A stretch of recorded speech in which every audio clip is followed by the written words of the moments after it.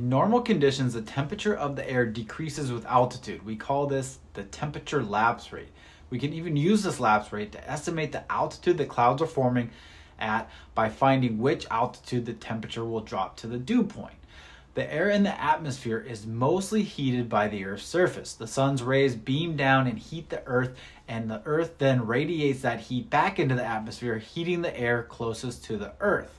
This leads to the normal condition of the warmest air near the surface, less warm air as you go up, and the coolest air in the upper atmosphere.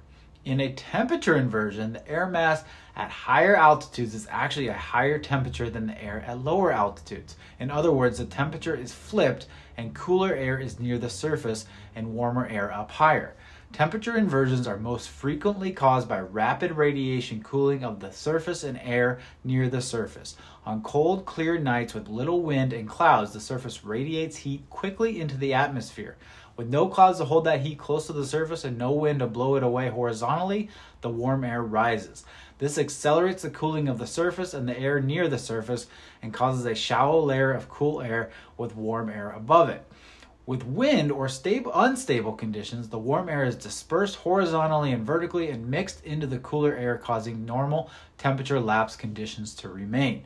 Other causes of a temperature inversion could be ahead of a warm front when warm air meets cold air and flows up and over the cold air mass. If you want to learn about this, you can watch our video on weather systems and fronts.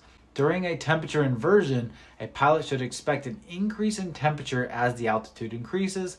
They should also expect stable air or non-rising air because these are conditions necessary for inversions to occur.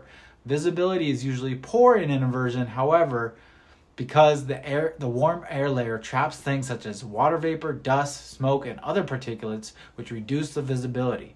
Therefore, when there is a temperature inversion with high relative humidity, a pilot should expect fog, haze, or clouds affecting their visibility, but smooth and stable conditions otherwise.